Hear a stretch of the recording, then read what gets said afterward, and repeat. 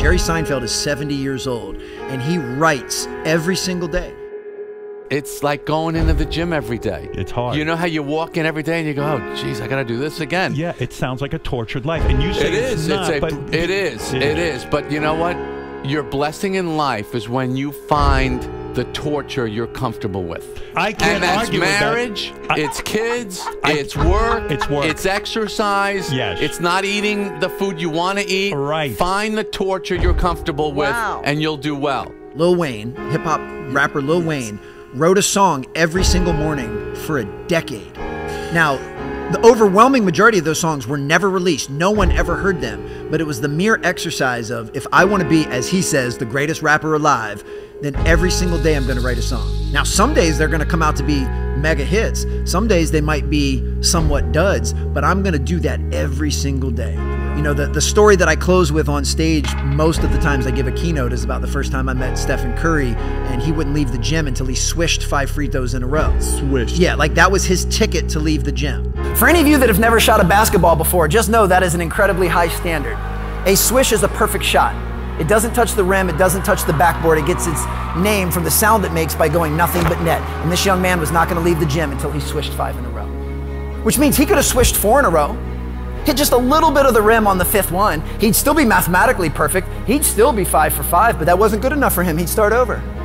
And if memory serves, it never took him longer than 15 minutes to swish 5 in a row. I'm not saying everyone has to adopt that standard, but I think every single one of us needs to have a clear-cut standard that is in alignment with who it is that we're trying to become. And we need to make sure that that's what's key, that the standards are in alignment. That's it. You know, do the beliefs that you have, are they in alignment with your behaviors? Because lots of times those things splinter. We all say what we want and we talk about that, but we don't live a life that is congruent with that.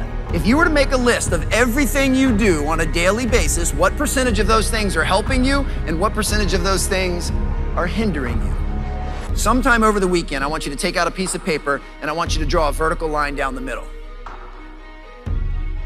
On the left side, I want you to come up with an exhaustive list of the things that, let's just say, fill your bucket. Physically, mentally, emotionally, and spiritually, if that's appropriate to you. Then on the other side of the paper, on the right side, I want you to write down how you've been spending the bookends of your day, your morning and your evening routine. What do you typically do for the first 60 minutes after you wake up, and what do you typically do in the 60 minutes before you go to bed? Then to complete this self-audit, I want you to compare the 2 sets of notes. And I want you to ask yourself the most fundamental question you can ask yourself when it comes to raising your personal performance. And that is, are you doing the things you know you need to do to fill your bucket to show up as the best version of yourself? Sometimes when I'm not getting the results I want, it's because what I'm saying and what I'm doing aren't in alignment. They're starting to splinter. And I don't want to be that person. To me, that's the definition of integrity.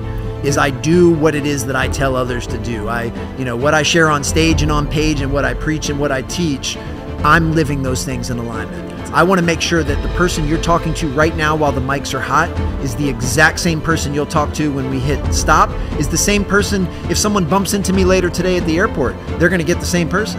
Now, it might not be as on as I am right now because I don't give podcast interviews when I'm just walking around the airport, but everything else I want to make sure is synonymous. To me, one of my biggest fears would be that I say or do something that is not in alignment with what I preach and I believe.